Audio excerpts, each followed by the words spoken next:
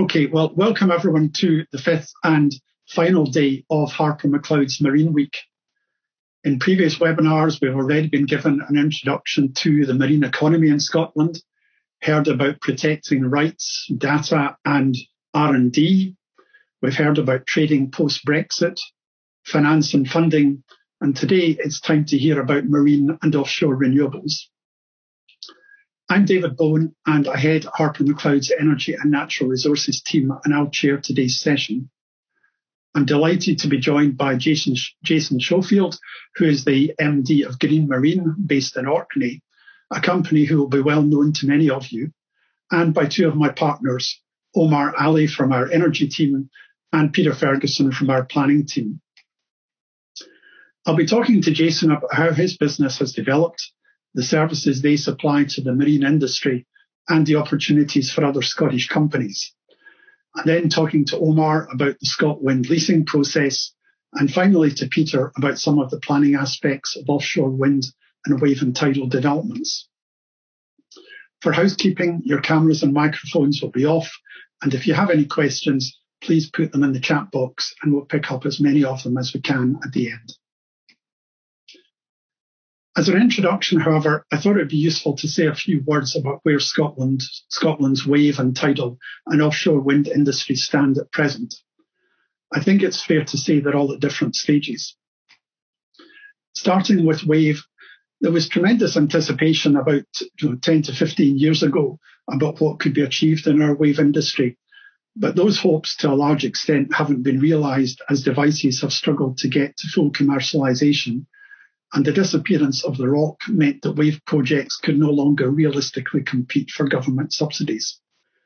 Nevertheless, Wave Energy Scotland has continued to support various projects over a number of years now, and two of the companies who've received support, AWS Ocean Energy and Motion Energy, both expect to trial devices up at EMEC in Orkney this year, and I know WES are excited about the prospects for them. On tidal, the position is a bit rosier. While there's still a relatively small amount of operational tidal stream capacity, Scotland has over 500 megawatts in development, with companies like CIMIC Atlantis, Nova Innovation, and Orbital Marine Power prominent. If you were watching Tuesday's webinar, you will have heard about our funding work on the Orbital Marine project, and you may also have seen on the Scottish News earlier this week a feature on EV charging points being powered from energy from Nova's tidal device.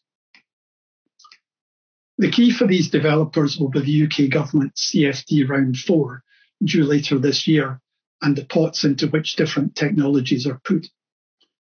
Wave and tidal was previously required to compete against offshore wind, which was not a fair contest. At present, for CFD4, it's in a pot 2 with floating wind and island wind, which again makes it difficult because the islands are the likely winner. However, lobbying is taking place to have an amount of this pot ring-fenced. I've seen amounts of 100 megawatts at £250 per megawatt hour strike price quoted to give marine a chance to develop, because the ROC regime showed what could be done when subsidy support was available. At present, pot 2 is a real mixed bag of technologies at different maturities. So if the government is serious about bringing them all forward, it needs to set a minimum proportion for each. The Scottish Government December 2020 update to its climate plan, however, also proposed a new framework of support for energy technology innovation and emerging technologies funding, so that may be another source of financial assistance. Turning now to floating wind, this is seen as an area where Scotland could become a global leader, following the High Wind project off Peterhead. The nature of the waters in the North Sea means that floating offers much more flexibility than fixed bottom installations. Again, the key is if they can receive CFD support in the auction rounds of the future, and then projects could potentially be operational by the end of this decade. The final CFD auction plans were helpful in reducing the proposed minimum water depth for floating wind proposals from 60 metres to 45 metres to accommodate some proposed floating sites. Finally, offshore wind is one of the biggest games in town at present, and the one where the UK government are putting most of their financial support. The Beatrice offshore wind farm is now operational, and we've been heavily involved both in carrying out the work for Wick Harbour as Beatrice's base and in completing an investment for a fund in the wind farm. The Murray East wind farm is close to first power, and then there are a raft of projects, including NNG and Kincardine, both of which we've been involved in, and Seagreen following behind, with Inchcape, Murray West and a Seagreen extension potentially bidding under CFD4.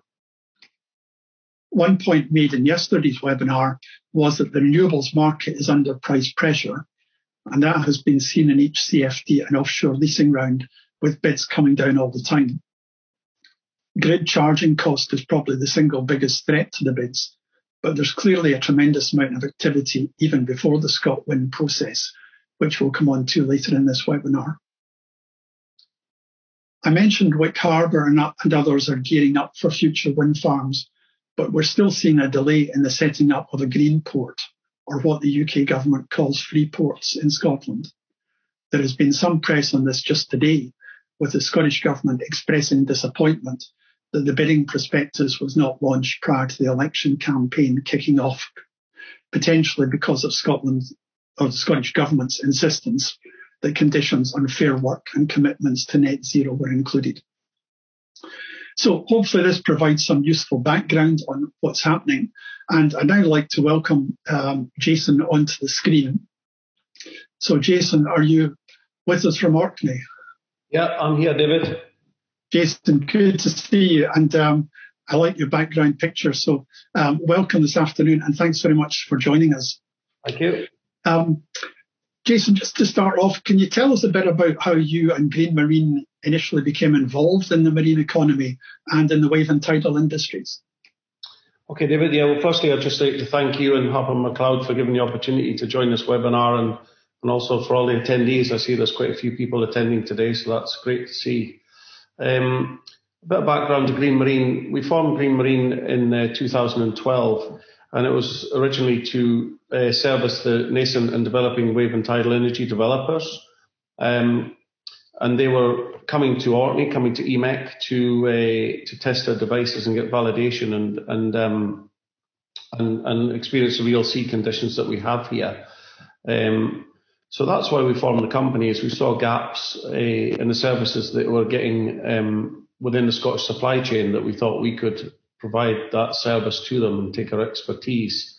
Prior to forming Green Marine, we were historically a commercial fisherman, and we had fishing interests and working in this sort of harsh environment that the marine energy technology developers were deploying their devices in. So because we had the experience working in that environment, we saw it as a key to bringing that experience to the developers and bringing that experience, and also with the innovation that we could provide for their technology installations and recovery. Okay, that's interesting. And how has that changed over the period, Jason? I mean, presumably there's now been a big increase in your work connected to the existing and proposed offshore wind farms. There has, yes. I mean, originally when we first formed the company, there was a lot of momentum within the wave and tidal energy industry. So with the Crown Estate announcing leases around the north of Scotland and here and around Orkney Islands here for sites that could be developed into commercial scale wave and tidal projects or commercial projects. Now, with the removal of some of the revenue support mechanisms that were in place at the time, the sort of original momentum slowed down, and technology development as well became a bit slower due to technical challenges and such like. And we started to shift our focus within the company more into the offshore wind side, but also equally keeping the same amount of focus on the wave and tidal energy developers that we're currently working with. I think you mentioned the two programs within Wave Energy Scotland, and we're involved in that as well. And the clients that come here through that sort of process, through the WES process, has been it's been fundamental to that industry carrying on as such. But we've been building up more and more clients within the offshore wind around the UK and Europe as the company's progressed, and obviously a lot of these developments now are on our doorstep, and we see the floating wind as a really exciting and huge opportunity for the future going forward. Good. Well, you're doing well. So what sort of services do you supply these developers with, Jason? For the wave and tidal energy developers, we're providing a full turnkey service. So we're kind of at the sort of site investigations, installing the infrastructure, so the power cables to the shore, and then putting in, it might be moorings or a foundation, such like to hold the wave or tidal energy device, through to full commissioning and ongoing operations and maintenance. And moving into the offshore wind sector, we've been involved in installing FLIDAR and demarcation buoys and such like at the initial stages of construction, site selection, doing some site analysis, seabed surveys, and CPT, which is core penetration testing along the routes for the cables and such like. And that's progressed on to into Beatrice, such like we were involved with transportation of the piles for holding the foundations on the seabed and the jackets as well, working alongside the EPC1 contractors there, onto some of the O&M work at Beatrice, also at Highwind, and we have a long relationship with Equinor. So we have ongoing long-term contract with Equinor and Dudgeon Wind Farm. And it's exciting to see that Equinor now is progressing the Highwind Tampin. So I think we're going to see more and more momentum there, building up, and more opportunities within the Scottish region moving forward. Yeah, so I'm just picking up on that. I mean, you're an example of a Scottish company based in Orkney that's providing supply chain services to developers who are based all around the world. The Scottish Government are obviously keen to see other Scottish companies following in your footsteps. I mean, what opportunities are there for similar Scottish companies, and how can they be encouraged? I think initial phases is to look to engage with stakeholder organisations, excuse me, such as Deep Wind, and I think that working with local enterprise agencies, so we work a lot with HIE and Scottish Enterprise, and looking at the opportunities that they can present, the introductions that can be made to developers at an early stage. I think is to build up relationships, and also Scottish Development International for looking at overseas opportunities. We're seeing now opportunities arising in the US, in Canada, but Canada is more, it's not offshore wind. Canada is working in the tidal energy industry there that's starting to build up a bit of momentum. We're seeing opportunities in Poland, because Poland is looking now to develop their offshore wind market. We had inquiry in today actually for some services in Poland. So engaging with the sort of enterprise agencies and such like at an early stage and to build up the contacts, and then looking if it's a new company entering into the industry, whether it be a manufacturing or a service supply, is to look to see where they can add value. I think a good point you made before was it's getting more and more competitive for the CFD process, and ultimately the industry wants to be CFD free. And I think that if they start locally and then look to expand then on an international and global European and then global market, I think starting locally is the cost savings there that can filter down to the end client are best served local. And if they can look at see what services they can provide and what innovation they can provide to bring quality, safety, and cost savings, I think there's a market there for a wide range of companies to enter into the offshore wind market. Yeah, that's interesting, and a lot of good tips for other companies.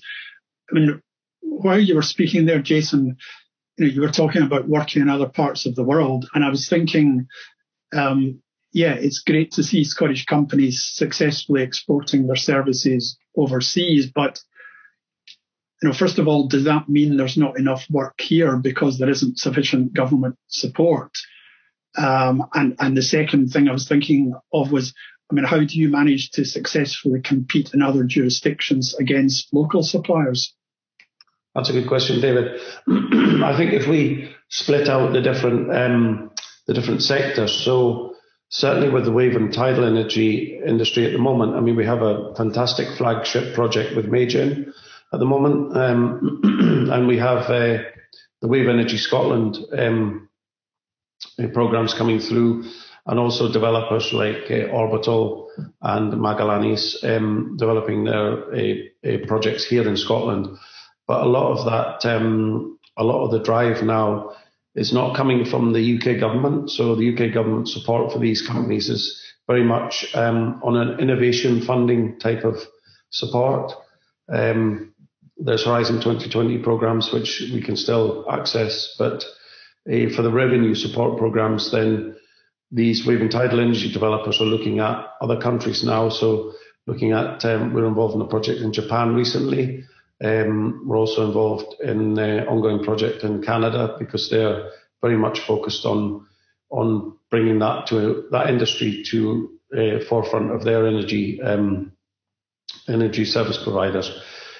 The UK has slowed down there, and I think it's quite a shame because we were absolutely the place to go to in the world, and we're finding that projects are moving from Scotland to northern Spain or Portugal, but we're lucky with having Wave Energy Scotland here at the moment, and that keeps some interest. But I do see they're spreading around. Now the companies here that have been involved in some of that early work have got the expertise. It's very difficult to compete locally, and I'm always a great advocate of keeping things local because you bring a cost saving, you bring the expertise of being local, and just knowledge of the surroundings around you. But certain aspects or certain projects do require an expertise that's been built up over time to ensure success. So we're finding companies like ourselves and others are being asked to go in and be involved in projects overseas at the early stages and hopefully educate the supply chain over there and possibly build up, subsidiaries overseas and then create local employment and use the local knowledge along with the expertise that we can take. Offshore wind, I think there's still a huge amount of opportunity in Scotland and the UK. We're seeing, floating wind being developed quite rapidly in other countries at the moment. And Japan now is working with floating and fixed. They're linking these together now. That was just recently announced, that one of the successful projects there. But the expertise is still within Scotland and the UK.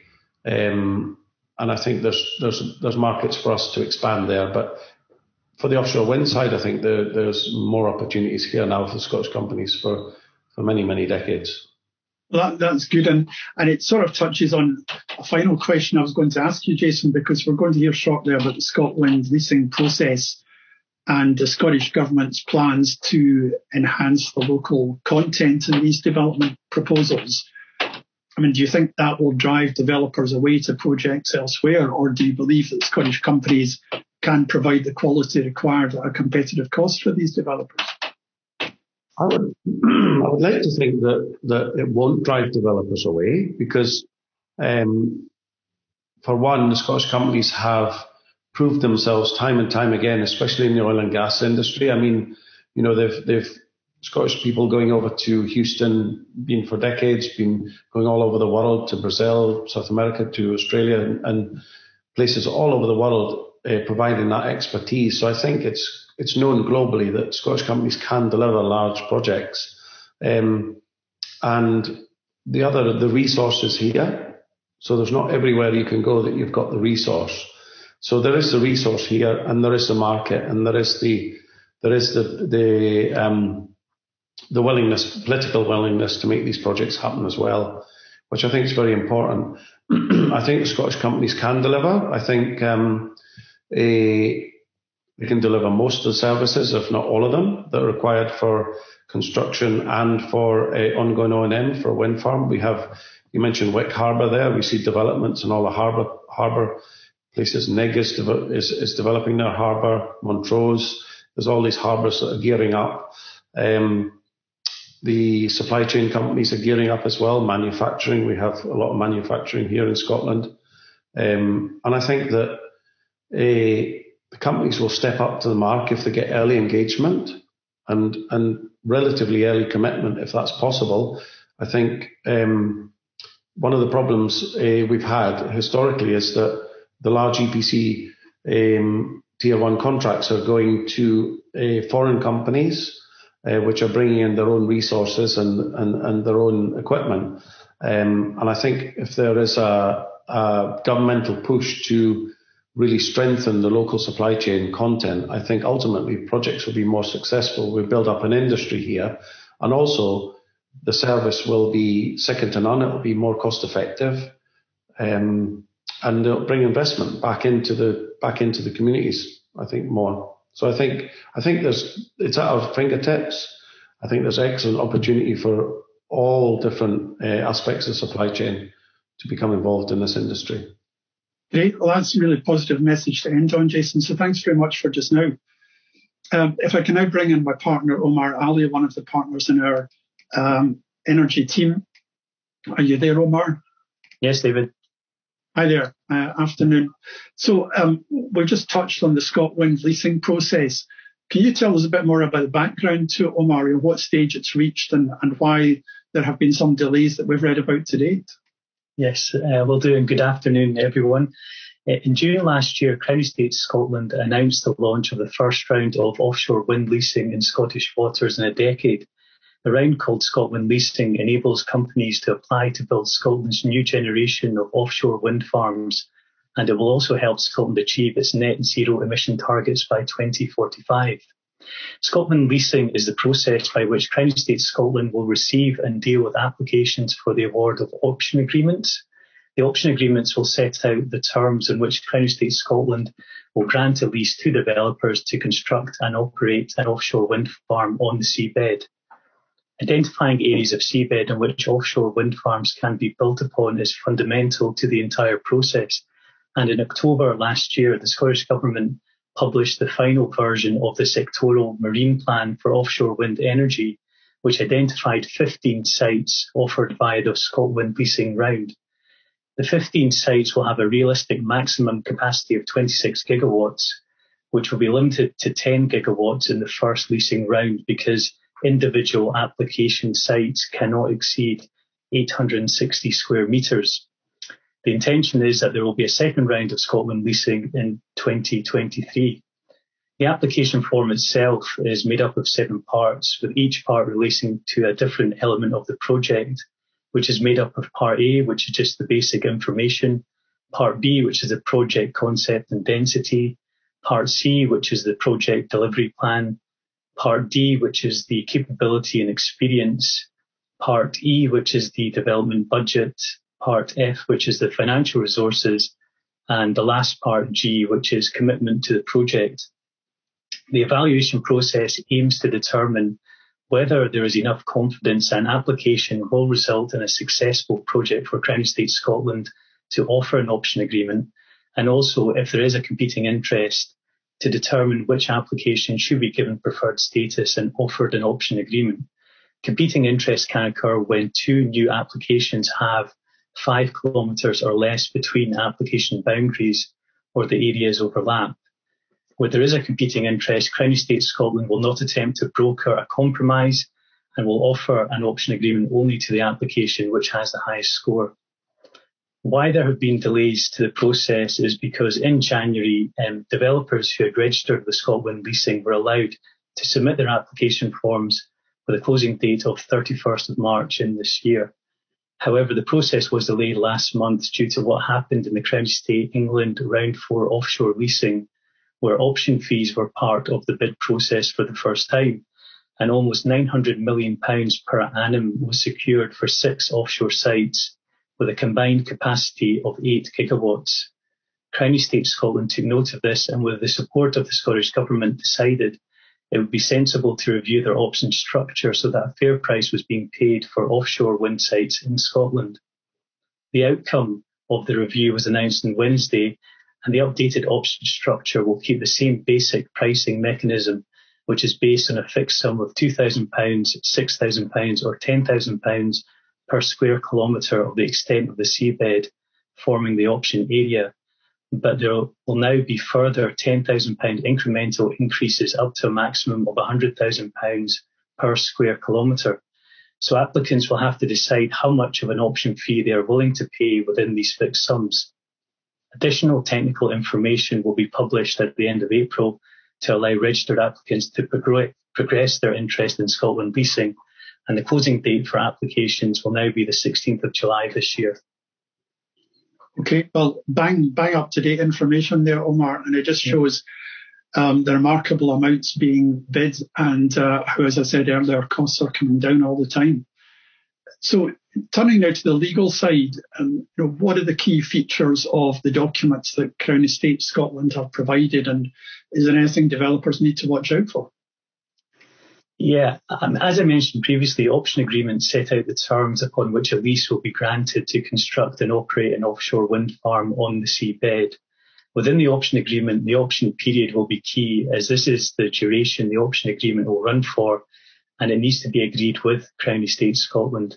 Developers will need to ensure that they will have sufficient amount of time to obtain all the necessary planning and marine consent required for their projects, and also sufficient time to carry out their site investigations.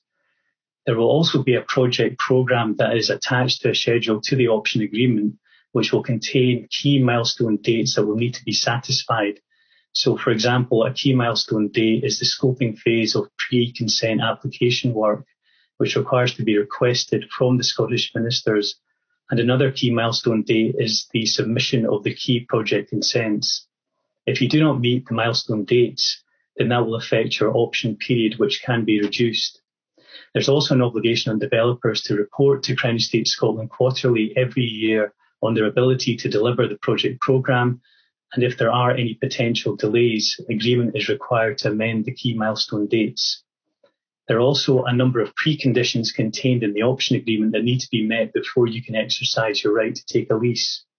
The specific area that you want to lease within your option site and the cable route to the shore will both need to be approved by Crown Estate Scotland. You can only build an offshore wind farm on the lease subjects that has a capacity of not less than 100 megawatts. The capacity density of the area that is to be leased is not to be less than 3 megawatts per square kilometre. Crown Estate Scotland also require to approve the identity of the tenant under the lease before the option notice can be served, and the tenant has to meet an acceptable credit rating of BBB- with Standard & Poor's rating group, and if the tenant cannot meet that test, then a parent company guarantee or other form of credit support document will be required. Third-party liability insurance, including pollution cover, property damage, is to be in the sum of £25 million in respect of each and every claim, and Crown Estate Scotland have to be named as the co-insured. The option agreement can be terminated by Crown Estate Scotland in the usual situations where there have been breaches of the terms of the option agreement which have not been remedied, or there's an insolvency event which occurs. But other noteworthy termination events are if any representation or warranty given in terms of the option agreement is proven to be false or materially misleading at the time it was made, if there's a change in the project team which has not been consented to by Crown Estate Scotland, and if the developer or any persons employed by them or acting on their behalf, whether or not within the knowledge of the developer, has offered or given any person a gift or consideration of any kind as a reward or inducement for doing or refraining from doing any action in complying with the developer's obligations under the option agreement. The lease that's to be granted is for a duration of 60 years, and there's a 6-year period from the start of the lease when all work in respect of the building and commissioning of the offshore wind farm needs to be completed. Once the offshore wind farm is up and running, there's an obligation on the tenant to keep the wind farm operational for the purposes of generating electricity at all times for the duration of the lease, and there are only a limited set of circumstances where this does not apply, where, for example, there's an event or circumstance beyond the tenant's reasonable control, where there's temporary cessation of operation which is necessary in order to carry out inspection or maintenance or repair for any part of the wind farm which is broken down, or if there is damage to the extent that it is not economical to repair. There's also a requirement in the lease to insure the offshore development against standard insured risks, both for an estimated maximum loss sum and also a terrorism estimated maximum loss sum, and both those sums will be stipulated in the lease. The insurer will also need to hold a credit rating of at least A- with Standard & Poor's rating group, and the policy of insurance will need to be approved by Crown Estate Scotland. The rental mechanism in the lease works so that from the date of commissioning of the offshore wind farm until the 30th anniversary of the start date of the lease, the tenant pays an output rent of £1.07 index linked, which is then multiplied by the output of the wind farm in megawatt hours, and the output is subject to a minimum output figure. A review date occurs on the 30th anniversary of the start date of the lease. At least 6 months prior to the review date, the tenant is to provide Crown Estate Scotland with a statement setting out the tenant's projection of the revenue rent, which is 2% of gross revenue for electricity generated less a base rent, to allow Crown Estate Scotland to come to a decision as to whether they continue to receive the output rent or change to the revenue rent, which needs to be made within 3 months after the review date. Okay, sounds to me as though you need a good lawyer for all of that, Omar. So quite complicated stuff. So thanks for that. Maybe just a final brief question to you. Jason's already talked about the importance of the supply chain for the Scottish companies. How are supply chain matters being dealt with as part of these leasing arrangements? All organisations involved in an application to Scotwind leasing must provide statements of commitment, and one of these involves an application to commit progressing the intended project in a way which will support the sustainability of offshore wind development. The commitments are given at board level to ensure senior level buy-in to supply chain development and apply throughout the duration of the option agreements, and require agreement holders to advertise all opportunities for subcontractors and suppliers in a way which ensures that suppliers for which opportunities may be relevant, including small and medium-sized enterprises, are aware of procurement activities related to the intended project. Alone or in partnership with other successful Scotland applicants, establish and actively engage with a supply chain forum which will operate to ensure information flow about supply chain needs and opportunities is as effective as possible. And meeting regularly with relevant economic development agencies to inform them of progress, concerns and opportunities regarding their region or companies which they account manage, which Jason mentioned. As part of the application, applicants will be required to submit what they call a supply chain development statement, which sets out the level and geographic breakdown of supply chain impact they anticipate from their intended project. The Scotwind leasing process does not impose any requirement on the level or location of supply chain impact that's set out by the applicants in the development statement, and the information provided will not be used in the assessment or scoring of applications. The development statement will consist of 3 parts. The first part is a table setting out the commitments, which is the number of full-time direct jobs which the applicant anticipates will be created or maintained within the supply chain as a direct result of the intended project. The information will have to be presented in a form of project stage, which covers development, manufacturing and fabrication, installation and operations, and also geography of those jobs, which is split between whether the jobs are coming from Scotland, the rest of the UK, the EU or elsewhere in the world. The second part is a narrative, which is the information submitted to Crown Estate Scotland, which provides an explanation and justification of the level and distribution of the development statement commitments. This information will be shared only between public bodies, including the Scottish Government. The third and last part may include any supporting information which developers are content to share publicly. The development statement itself will be incorporated into the Scotwind leasing arrangement so that the application form required, a development statement is provided.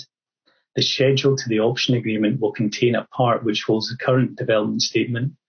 The option agreement will contain a clause covering updates to the development statement which are required not less than every 2 years. Developers have to submit to Crown Estate Scotland a final contracted development statement not more than 6 months prior to being able to exercise the option agreement and take a lease of the seabed. Crown Estate Scotland will only accept a final contracted development statement if the supporting information provides evidence that full-time direct jobs stated will actually be secured via the intended contracting arrangements and confirmations from a director or company secretary of the developer that the intended contracting arrangements will be entered into. The lease will also include a requirement for reporting on outcomes in the accepted final contracted development statement until the end of the operation stage. The supply chain requirements and opportunities associated with offshore wind developments will evolve as each project progresses. The development statement will provide a clear and transparent outline of the anticipated supply chain requirements for each proposed project, giving developers the ability to update the development statement as part of their project and as it progresses means that they can present a realistic view of the supply chain prospects at each point of development. The requirement for developers to provide evidence before the development statement is updated and finalised and submitted will encourage developers to actively and regularly engage with their supply chain. Okay, thanks very much, Omar. Thanks for your contribution. Peter, can I welcome you in? Are you there? Don't see you yet, Peter, but can you hear me?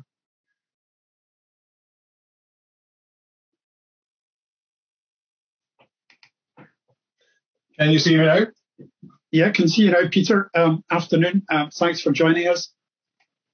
I'd also like you to talk about the supply chain in planning terms, but as head of our planning team, I think it would first of all be helpful if you explained to everyone how the planning regime applies to offshore wind and wave and tidal developments. So could you do that for us first?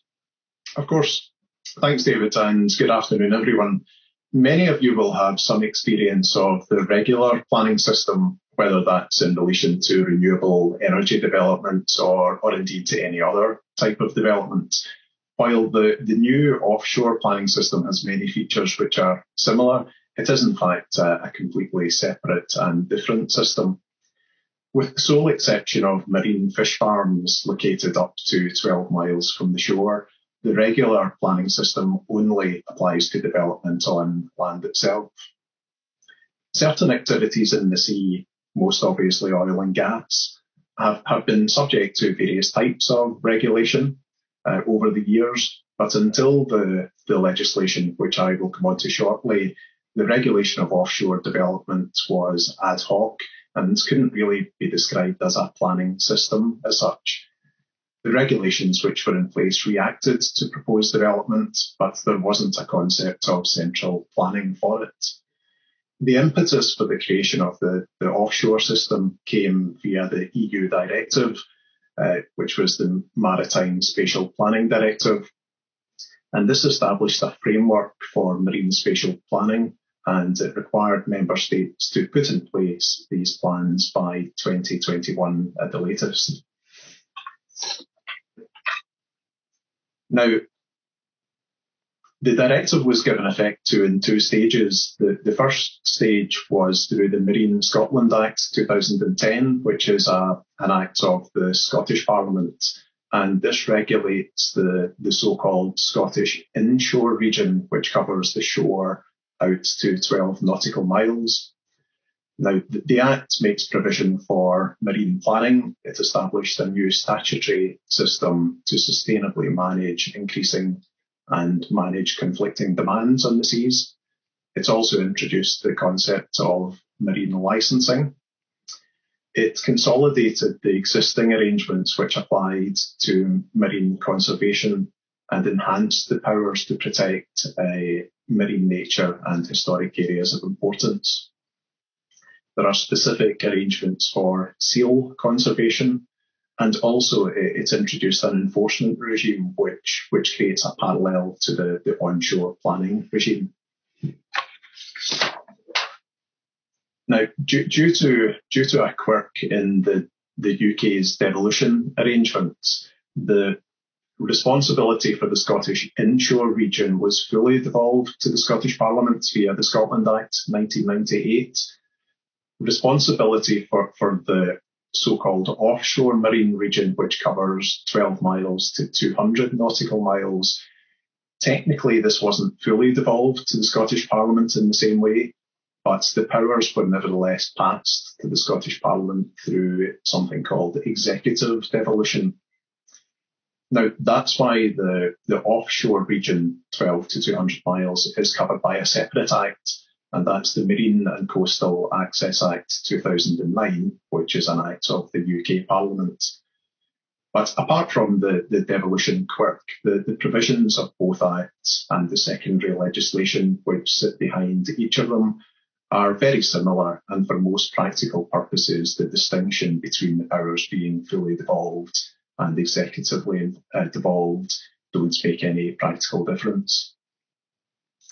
Now, although I have referred to the offshore planning system, with the very limited exception of onshore elements of offshore development, such as cables where they make landfall and substations, which I will come on to, there is in fact no such thing as planning permission for offshore developments. Offshore developments are regulated firstly by a marine licence. This is the main consent required for all offshore development. Although it's not identical, it's perhaps the closest equivalent to a regular planning permission. Now, the Marine Acts make it an offence to carry out any licensable marine activity without a marine licence. The activity includes, it's a rather long list, but for our purposes, the relevant activities are depositing any substance or object on the sea or under the seabed, constructing, altering or improving works on or over the sea or under the seabed, removing substances or objects from the seabed, and dredging. Now, it's important to realise that this covers a wide range of activity, not just offshore wind, wave and tidal development. When we consider energy developments, there is an additional tier of regulation, and that's a Section 36 consent. So some of you may be familiar with Section 36 consent for certain onshore energy developments. Section 36 refers to the Electricity Act 1989, which imposes a requirement to obtain consent for the construction and operation of generating stations above a certain capacity. For onshore wind in Scotland, the Section 36 is required for developments with a capacity above 50 megawatts, and that's handled by the consent is granted by the Scottish ministers, and the process is handled through the Energy Consents Unit. For offshore energy development, Section 36 is required for projects above 1 megawatt in the inshore region, that's from shore to 12 miles, and above 50 megawatts for projects beyond 12 miles out to 200 miles. Now, as part of the offshore Section 36 process, it's open to the developer to apply for a deemed planning permission for the onshore elements which I mentioned, cables and substations. An alternative would be for the developer to apply separately to the local planning authority for regular planning permission for those elements. Now, the Section 36 application should cover the generating station itself and any inter-array cabling, while the offshore platform and the cabling to the platform to the shore should be dealt with through the marine licence application. And the reason for this is to allow easier transfer of the transmission assets to the offshore transmission operator at the relevant time. Those are the two main consents required for offshore energy. That there are some ancillary consents, including European species licenses, a basking shark license, safety zone applications, and decommissioning programs. The last two are dealt with under the Energy Act. Now, the Marine Scotland is responsible for the administration of the offshore planning system, and Marine Scotland is a directorate of the Scottish Government.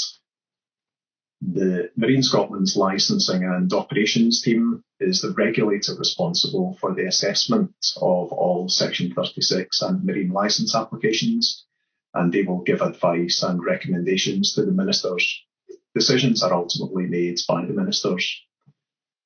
Marine Scotland operates a one-stop shop to handle the entire consenting process, from initial queries all the way through to post-consent approvals. It's a single point of contact, and unlike the onshore equivalent, all applications for the main consents and the ancillary consents can be made to one body, and that one body will handle them in a coordinated fashion to avoid unnecessary duplication. But when assessing applications and giving advice to developers, statutory consultees, and ultimately to the Scottish ministers, Marine Scotland take account of a range of relevant considerations. Many of these are similar, if not identical, to the considerations which apply to the onshore planning system. The key considerations are Scotland's National Marine Plan, which was adopted in 2015. Although not directly comparable, it might be regarded as having some similarities to Scottish planning policy, which applies to all onshore development. The next tier down are regional marine plans. Again, not directly comparable, but they may be regarded as having some similarities to a local development plan. Then we have the sectoral marine plans, including one specifically for offshore wind, wave and tidal. Omar referred to this in the context of the search areas identified by the Crown Estate Scotland for options and leases. The other considerations would be advice from statutory consultees on the applications. The key statutory consultees are planning authorities, Nature Scot, SEPA and Historic Environment Scotland. The assessment process is similar to onshore, with environmental impact assessment, habitat regulation assessment, where there is potential impact on special protection areas. And there is also a new and emerging concept of marine protected areas, which is a new designation and may have some similarities to sites of special scientific interest.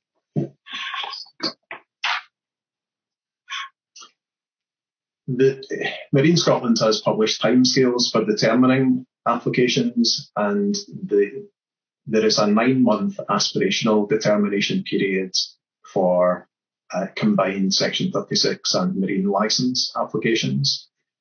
If it's a standalone marine licence application, the aspirational timetable is 14 weeks. Now, these targets rely upon extensive pre-application consultation and gate checking, and in practice, the larger schemes could take considerably longer. Now, with onshore Section 36 applications, there is a mandatory public inquiry if there is an objection from the planning authority. With offshore, any decision as to whether to have a public inquiry is at the discretion of the Scottish ministers. And of course, if there were to be a public inquiry, that could easily add a year or more to the timescales. So those are some of the key elements of the new system. And obviously a lot of important detail sits behind those elements. But hopefully this gives a useful introductory overview to the consenting and licensing system for offshore energy. Yes, it does, Peter. So thanks very much. That's helpful. Omar spoke about how the supply chain fitted into the leasing process. Can you explain briefly how it fits in as I think what's called a relevant consideration for planning authorities? Yes, I mentioned the National Marine Plan, which was adopted in 2015. The plan sets out the government strategic policies for the sustainable development of the marine resources. The plan includes objectives and policies, and the relevant objectives and policies for these purposes are the Renewable Energy Policy Objective 1, which calls for the sustainable development of offshore energy. Objective 2, which is a bit more specific, and that states economic benefits from offshore wind, wave and tidal be maximised by securing a competitive local supply chain in Scotland. And those objectives are to be given effect to by policies. Again, there is a general policy which creates a presumption in favour of sustainable development. And this principle is relevant to all marine activities, but it's specifically relevant to certain activities covered by the government's economic strategy, including renewable energy development.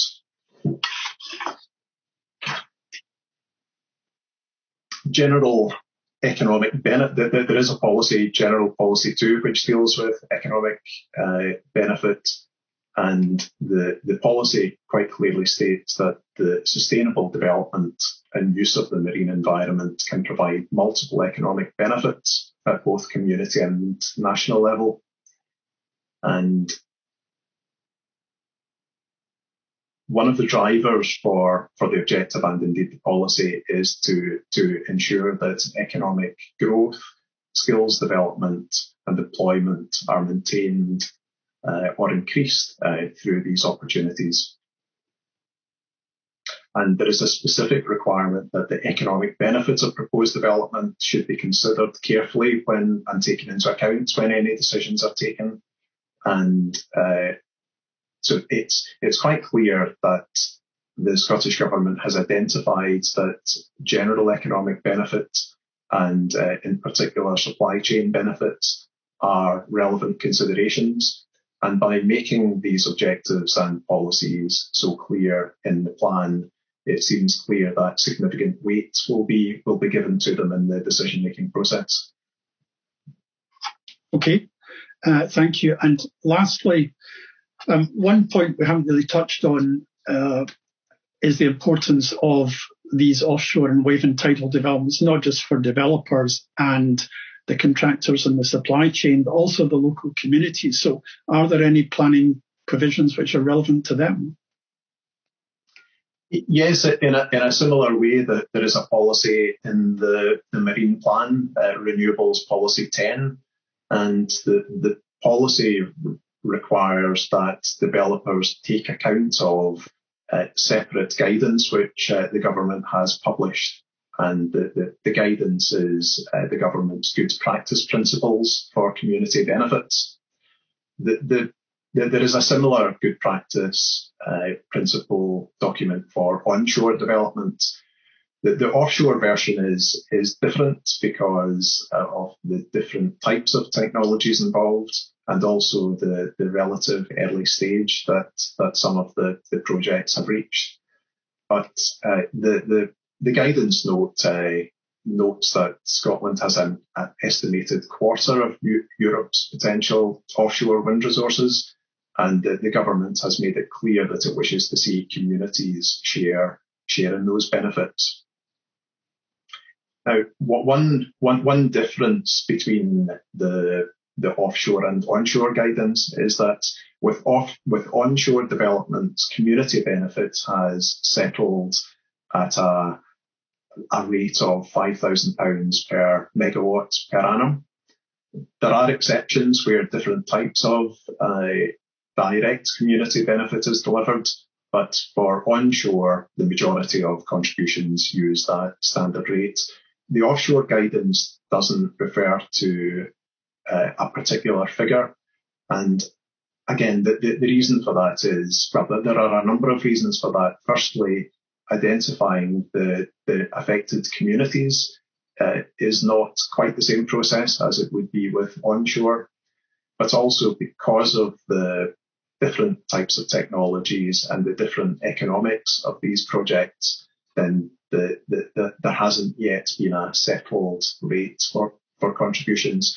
I think it's likely that the packages for community benefits will be bespoke rather than the one-size-fits-all of the onshore regime.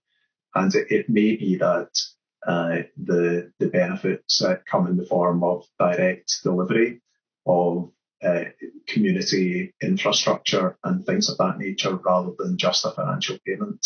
But it remains to be seen what shape these things will take.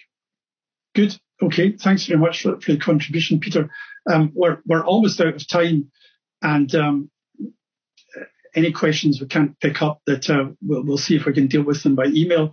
One thing which occurred to me, Jason, if you're there, we've talked a bit about the pressure on costs.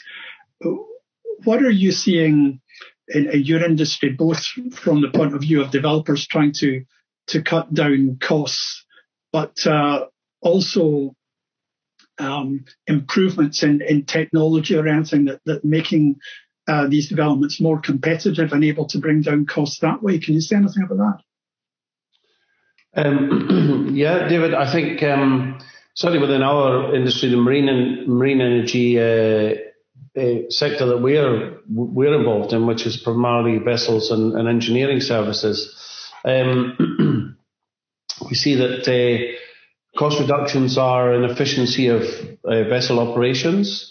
So there's new technology coming on stream all the time. So we've incorporated into our vessels now these more complex management systems on the vessels. So we're actually taking real live data from the vessels, so we can see what the engines are doing at any time that someone's operating the vessel. We can see live camera action. We can see forces being used when we're transferring personnel and such like on and off offshore turbines and platforms. So using that data then to look to say, well, where can we make cost savings here? Where can we save fuel? Because fuel is one of our largest costs, as fuel and personnel.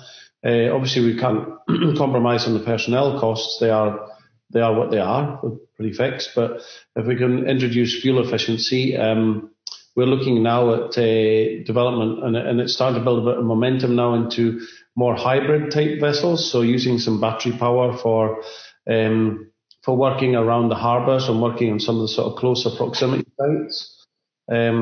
Also, hydrogen. There's a big push on development of hydrogen development just now up in Orkney and all over the world. And we looked at hydrogen, I would say, around about 5 or 6 years ago, along with one of the large shipyards, vessel producers in the Netherlands, and how we could implement that into our workboats. So the sort of the wish at the time, or the ideal scenario would have been to be installing, be it a wave or tidal energy device or offshore wind device, and actually that device producing the power that powers the vessels that actually service it. But we're seeing that now. We're seeing. I was involved in a session yesterday and on more localized hydrogen stations offshore. So I think over the next few years we're going to see that come on stream, and then we're going to find that because there's a willingness in the supply chain that these solutions will be taken on board, and ultimately you'll see a cost saving, but without compromising on safety or efficiency. Good. That's very helpful. Thanks very much. Well, I think we're just about out of time, so I'll wrap up.